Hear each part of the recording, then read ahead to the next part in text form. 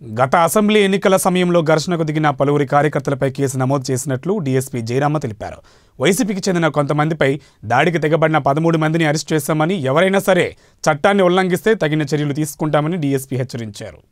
April 11వ తారీఖు జరిగినటువంటి parliament assembly ఎన్నికల సందర్భంగా వీరాపురంలో గ్రామంలో జరిగినటువంటి ఘర్షణలో పుల్లారెడ్డి, సూర్యనారాయణ రెడ్డి, సునీల్ అనే వ్యక్తులను వాళ్ళపైన కొట్టి వాళ్ళపైన హత్యాయత్నం చేసిన కేసులో ఒక వర్గానికి చెందినటువంటి మొత్తం 13 మందిని అరెస్ట్ చేయడం జరిగింది. ఈరోజు వాళ్ళందరికీ పై 307 హత్యాయత్నము ప్లస్ ఎస్సీ/ఎస్టీ యాక్ట్ కింద పై వాళ్ళను కస్టడీకి తీసుకొని వాళ్ళపై ఈరోజు గుత్తి కోర్టులో పై హాజరు పెట్టడం జరిగింది.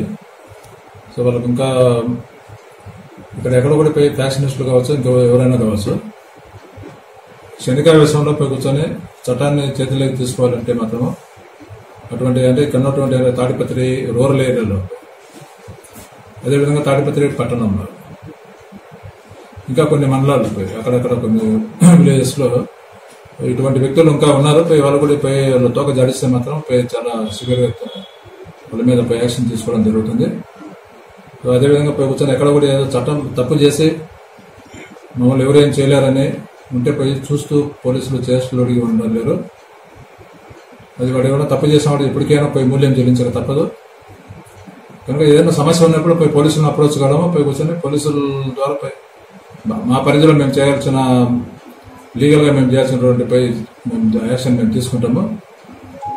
అది దాన్ని వైలేట్ చేసి పోయి కూర్చొని బలప్రయోగం ద్వారా పోయి కూర్చొని మేము వాళ్ళకు ఉన్నటువంటి పై బ్యాక్గ్రౌండ్ చూసుకొని ఇక్కడ ఏదైనా రెచ్చిపోయి ఇట్లా ఏదైనా పై వైలెన్స్ కు దీంట్లో వాళ్ళకైనా ఇన్వాల్వ్ అయితే కనుక వాళ్ళ మీద ఖచ్చితంగా తీవ్రమైన చర్యలు ఉంటాయి ఇక్కడ కూడా.